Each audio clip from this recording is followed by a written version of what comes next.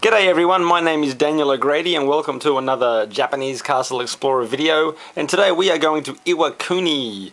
And this video goes out to Manny. Good on you, Manny. He is a friend of the J-vlogging community. He has been a big supporter for many years, so good on you, Manny. So yes, Iwakuni. Now, Iwakuni I went to coming home from Hiroshima. So it's not so far from Hiroshima. And if you are there, you know, for whatever reason, do check it out. I think it's worth the visit. And sorry guys, let's forget about the castle because the main attraction in Iwakuni is that bridge, that Kintai-kyo bridge. It was originally built in 1673, and I believe I've got an old postcard from early in the 1900s. That's pretty cool.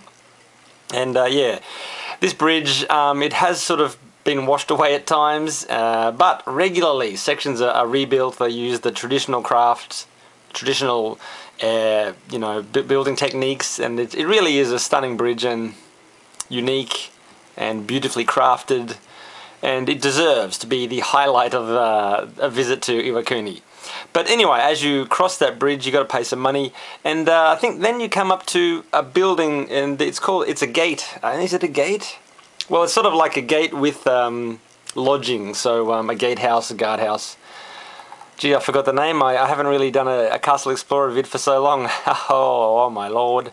Anyway, so from there, then you would make your way up to the base of the mountain proper and take a cable car, is that what they're called, up to the top of the mountain. Now, up the top of the mountain is sort of interesting because there are signs of stonework from the original construction.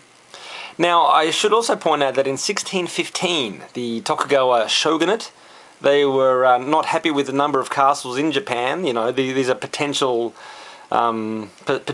forts for enemies of the shogunate, so they wanted less, and they ordered that this castle be demolished.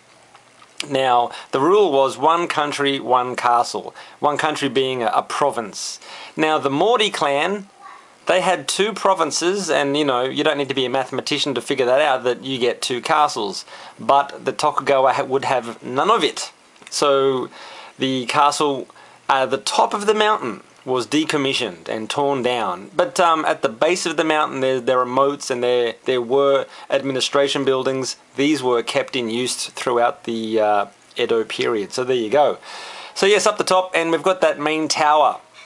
It is of a very interesting design. You'll notice that overhanging layer, that is called Nanbanzukuri, and it is not often seen in Japanese castles. Kokura Castle has one like that, and I think there was another one or two. Takamatsu is another one, and there could be another one, Tsuyama Castle. Hey, let's not spend time me thinking.